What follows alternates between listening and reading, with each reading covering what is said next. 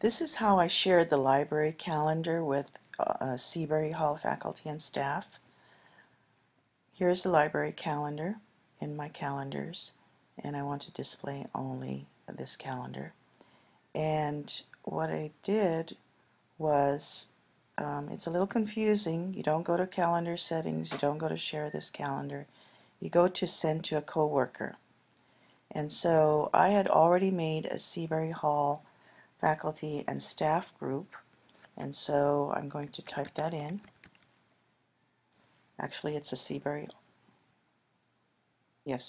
faculty and staff.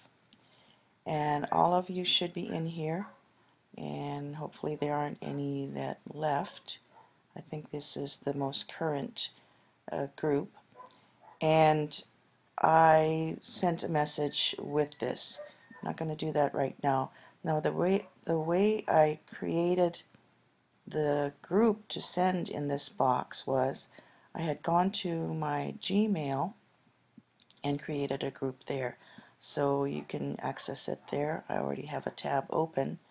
So I'm going to show you under Mail on the upper left, go to Contacts, and under Contacts I have many contacts. I need to clean them up, but I do have a Seabury Hall faculty one that I had created. It does take a little while to do this, and you need to update it, of course. And there are 67, I believe, in the group, and I could have added more if I wanted to, or deleted, that sort of thing.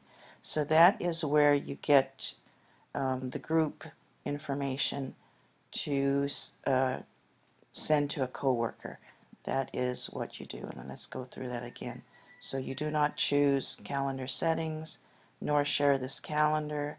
It's sent to a coworker, and you would use the group that you had already created. Faculty and staff, 70 of those. If you have any questions, let me know.